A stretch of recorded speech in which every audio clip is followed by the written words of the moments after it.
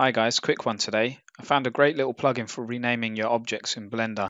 If you're like me and you use a software like Substance Painter for baking or etc., then in situations like this where you have an object that is broken up into lots of little objects, it can be a pain to sometimes go in and manually rename every object.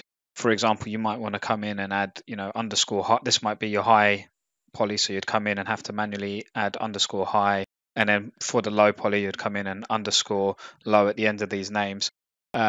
So this object basically speeds that up. It's completely free and it's really good. So I'll leave a link in the description and let me show you how easy this is. Once you have installed the plugin, it is accessible via your toolbar here. So this little arrow or press N.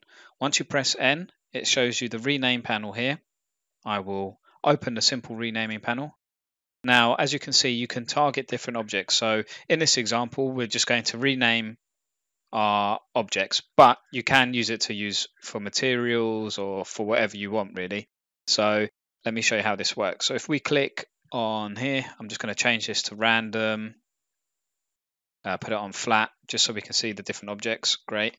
Now if I select everything, right click, move to collection, new collection, let's call this high poly. Fantastic. Now if I come here, select all of these.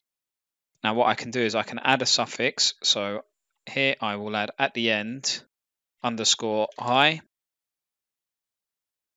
Great, so that's added that suffix to there. Now what I'll do is I'll right click this, duplicate collection. As you can see, we have high poly dot 001. Now if I select all of these,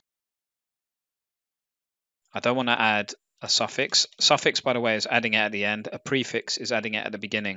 So now I'm going to use the search and replace. So I want to search for .001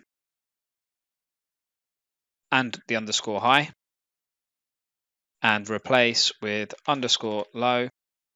Search and replace. Perfect. By the way, when you select this, remember you're selecting an object, so you're not selecting collection. So sometimes it can bug out if you try and select all of them like that with the collection included. So try to just keep it to whatever's in here. So as you can see, all this has been renamed. So then I would come in here and rename this, obviously, low poly. And that's it really. I mean, super easy plugin and really handy for situations like this when you have lots of objects you want to rename, because it can be quite tedious just going in and renaming all these different objects. So yeah, hopefully this helped some of you out there. I thought it was a good plugin. That's it. Peace. Bye.